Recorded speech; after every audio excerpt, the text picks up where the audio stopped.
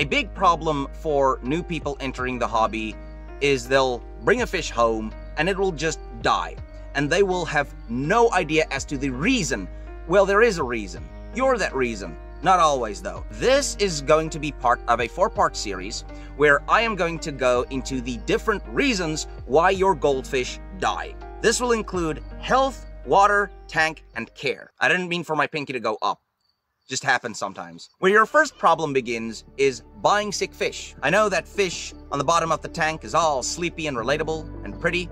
Guess not so relatable. Avoid fish that are twirling or laying down listless anywhere in the tank or on the bottom. That's very often a parasite infection and you don't need to bring that home. Avoid fish that when they stop swimming, their butt starts lifting up. This could be an indication of an early onset of swim bladder issues. I've brought this up before in a video where people will try to keep the fish stable, but they're just making the fish suffer more at that point. You can try peas, but that is assuming the swim bladder is due to constipation. Sometimes it could be a bacterial infection or just straight up genetic, and then peas are not going to help with that. Especially if you have an established expensive collection. You definitely want to quarantine first. Now, you don't need another expensive glass tank to quarantine your fish. A large plastic tub will do the job. Just make sure, of course, it has proper aeration and filtration. Now, some people recommend keeping it up to about a month.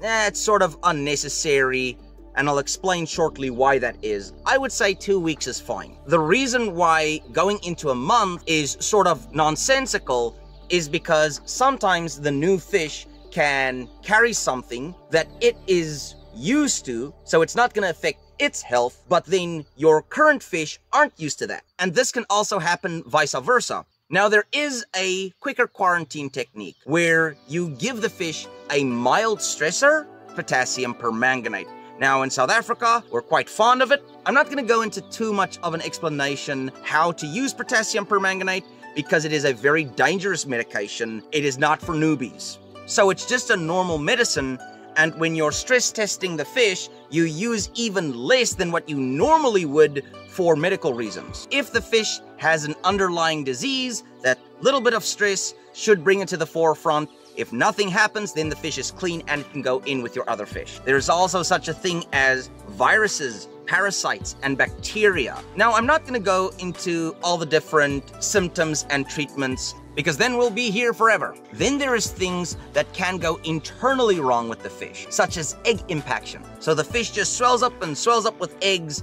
and it ends up just squeezing its organs and the fish dies. And sometimes an organ also just gives out due to no fault of your own, like a heart that stops or something. When it comes to figuring out what is wrong with your fish and how to treat it, I would not run to the internet. I've encountered it a couple of times in my practice where people come to the wrong conclusion and then try to treat with the wrong medication. Anti-parasite is not going to help for a bacterial infection. I don't recommend going to your pet shop. The chances of there being an actual fish expert, very few and far between. It's not that they might not be there, but I've also had a lot of people who were let off a cliff because ultimately they're usually just an employee. Your local fish farmer is probably not going to be working there. My big advice in this scenario is to track down your local goldfish club because either somebody there will know how to treat your fish or know of a fish vet who would be able to treat your fish correctly.